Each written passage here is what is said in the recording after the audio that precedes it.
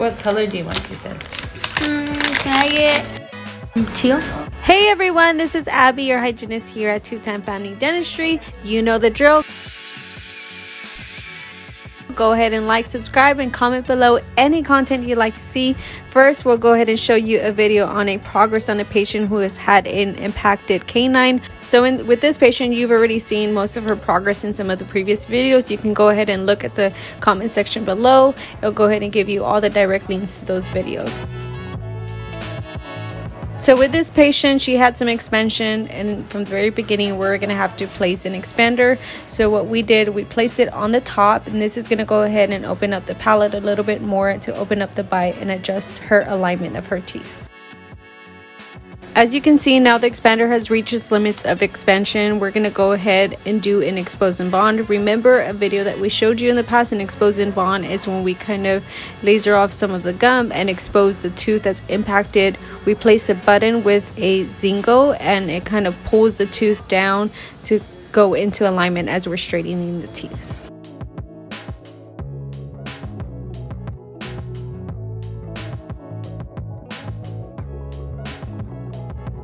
Now you might have some questions. Why is it taking so long? Or it didn't take that long. Does it hurt?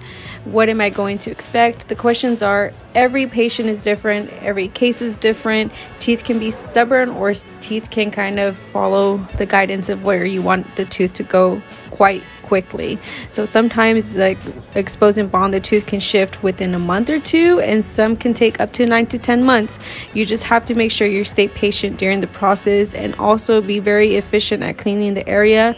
Make sure there's no bacteria buildup, because you can also get an infection around that area. Use your water pick on a gentle mode, or just brush very softly with a soft toothbrush.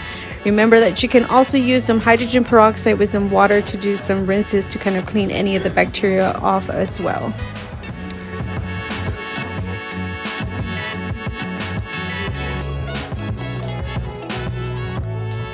What color do you want, you said? Can I get teal? Now will this probably hurt? More sore than anything, because during the process you usually get numb for the procedure, and then afterwards is when you kind of feel the tenderness and soreness, especially when they change out or refresh the Zingos. You feel a little bit more pressure because the tooth is moving down. Now in this patient's case, it is taking a while for the tooth to come down, but remember, like I said, you have to trust the process. Before things get better, they get worse. That it's always our motto here in ortho.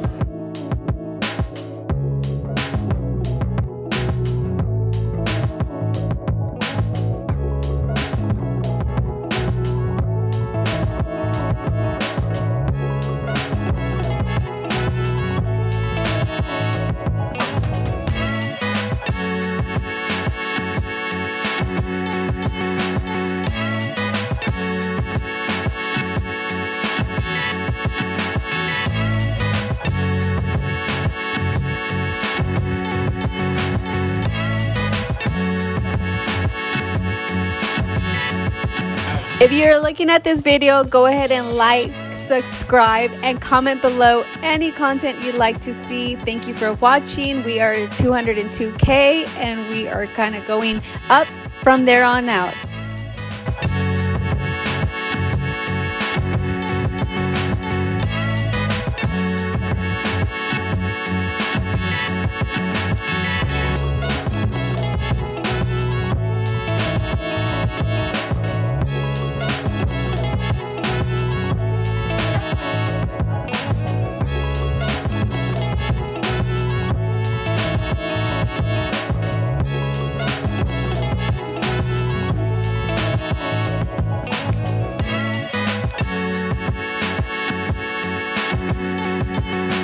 So you see in these videos, there's going to be just a lot of activation from the Zingo. That means we're going to just go ahead and refresh it by putting a new Zingo or pulling it more further and tying a tighter knot. This is allowing more force to bring the tooth down.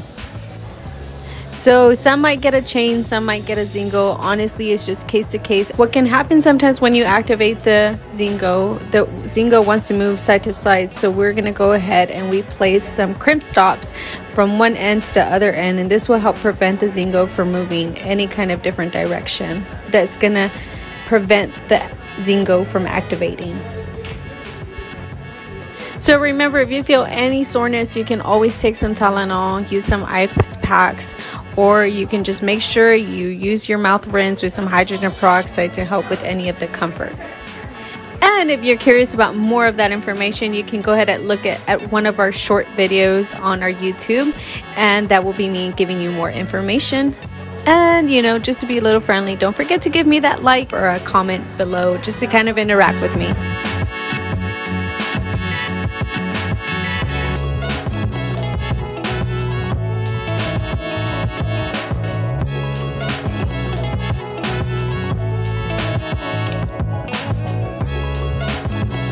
On, remember the things that you have to invest in to make sure that you keep your braces clean from the very beginning. That's a water pick, which is a lot of people know it as a water flosser. Remember, do not substitute your water flosser for a floss. Use your electric toothbrush, use the tooth bristles, your wax if you're ever in any discomfort, and then make sure you're diligent with brushing at least 3 times a day.